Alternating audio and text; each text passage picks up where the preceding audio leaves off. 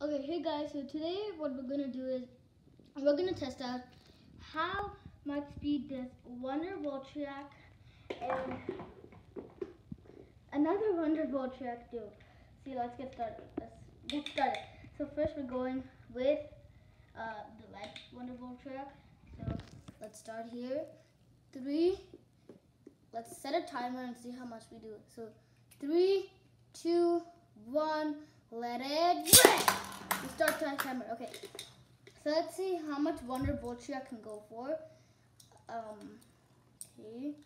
7, 8, 9, 10, 11, 12, 13, 14, 15, 16, 17, 18, 19, 20, 21, 22, 23, 24, 25, 26, 27, 28, 29, 30. Oh guys, it's been 30 seconds. This thing can spin for a long time. Oh, okay, it's getting wobbly. It's getting wobbly. It's getting wobbly.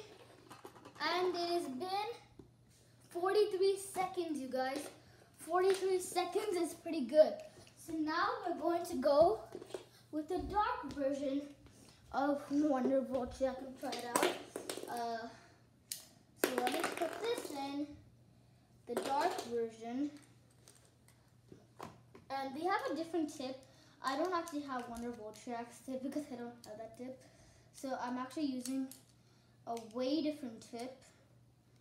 Okay, so let's reset the stopwatch. Ready, 3, 2, 1. Let it rip! And then we started. Okay, this guy's going pretty hyper now. I don't know how he's gonna go. Did you guys see? He went like, my mistake. Okay, so that guy was pretty hyper on this. Okay, he's still doing good. I don't know his results, like just like the normal Wonderbolt track. It looks like he's going good. So the normal Wonderbolt track, I think, had 43. I think this one's gonna have less because look at the speed, guys. Look at the speed. Oh, okay. Look at this. We're coming close to 43. Oh, this guy's gonna lose. And